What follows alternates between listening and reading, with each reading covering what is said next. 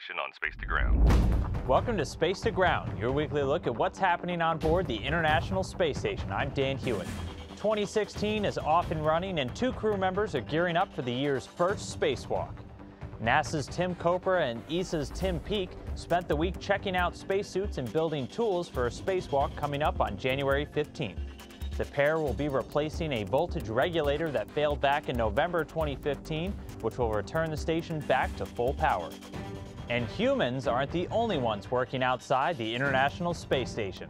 The robotic refueling mission continued this week with the station's Canadarm2 robotic arm and Dexter robot working in the vacuum of space. This complex technology demonstration is testing the tools and techniques that could one day enable robots to refuel, repair, and upgrade satellites in space. And there was no shortage of science inside as well. Astronaut Tim Peake put on his physics hat to work with the Advanced Colloids Experiment Heated 2.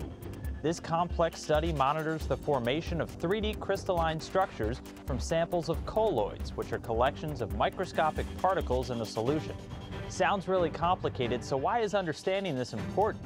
Because colloids are actually found in many products we use every day here on Earth, including fuels, household cleaners, even food. Knowing the process behind their formation can help in the development of new and better products and materials.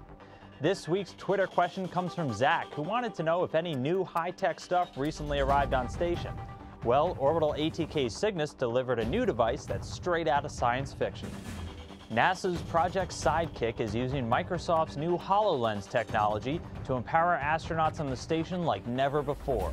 It will use virtual reality to give crew members real-time instructions and assistance, whether it comes from someone on the ground following along or from built-in holographic illustrations for whatever project they're tackling.